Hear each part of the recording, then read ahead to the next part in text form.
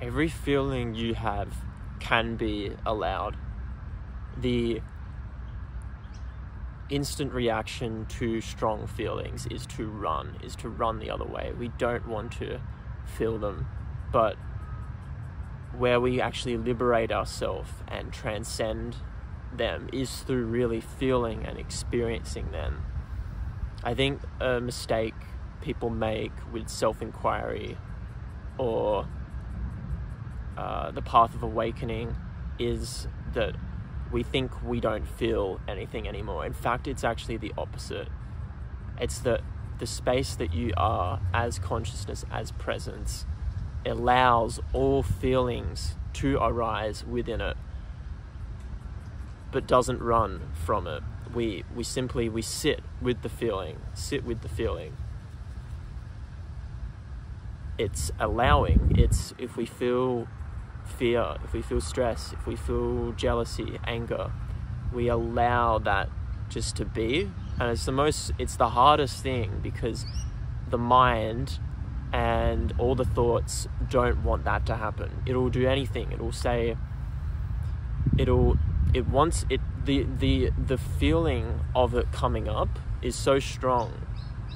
Actually allowing all feelings, allowing all of that to flow is so strong that the mind doesn't want to experience it. So it looks for the food, it looks for the relationship, for sex, or for whatever it's clinging to free itself, because we just don't want to feel alive. We don't want to actually experience what is meant to happen or come up. But then as soon as we start allowing, we don't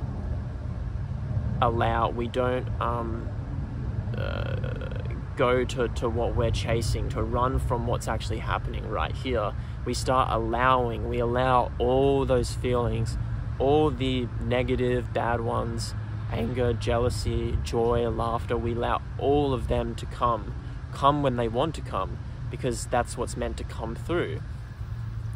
And then through that, we start unblocking energy, because when we trap our feelings, when we trap what's wanting to come through, and we go to these external things, we block it, we keep it in, we keep whatever has brought up or caused that feeling, we keep it inside, and that blocks our energy. But then as soon as we start allowing, as presence, as consciousness, which is what you are, which is always allowing of everything, that all starts coming up, and then the energy that's in us, the Shakti, life force, will start coming up and flowing, and then you'll feel amazing. That feeling is not even a feeling, it's a frequency, and it's a perception, and that is it's not even like about feeling good. It's just constant energy and flow that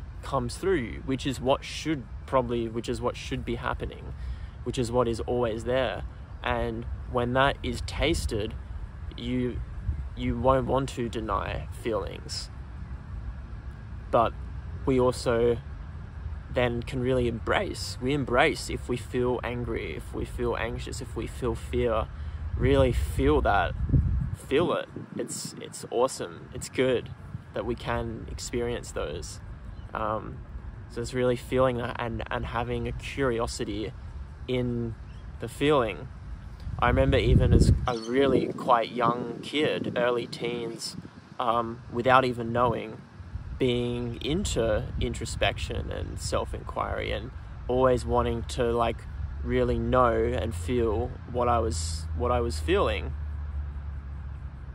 I thought at the time it was just, because I was interested in the arts and expression and introspective. I thought that's all it was. I didn't actually know that was self-inquiry, but in some way we're all doing that, but we're not usually looking at it head on. The mind's usually wanting to run from it.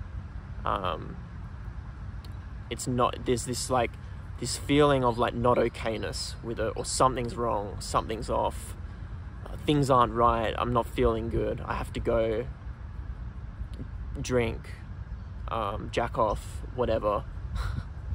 And then that creates suffering because we're storing inside. We keep storing all these layers to who we are and how we could be feeling, when we could be feeling full of life, energetic and free, which is what we all are, which is what we should all be experiencing, just for the fullness of life, the fullness of the life that is in me, that's the same life that's in you.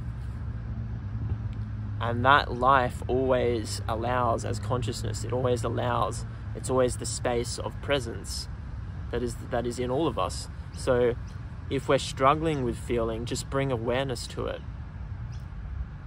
Who is it right now that is feeling this? Who is it that's feeling this? I can't be this feeling because it comes and it goes. It has a start, it has an end. So who is the one that is experiencing these feelings and thoughts? Who is that one? Who is the I? I always call myself I, but what is the I? If I'm always changing thoughts and feelings, experiences, appearances, who's the I? And we get to a point where we can't really explain it, but we know that it's the same I that's in all of us. It's what we all refer ourselves to.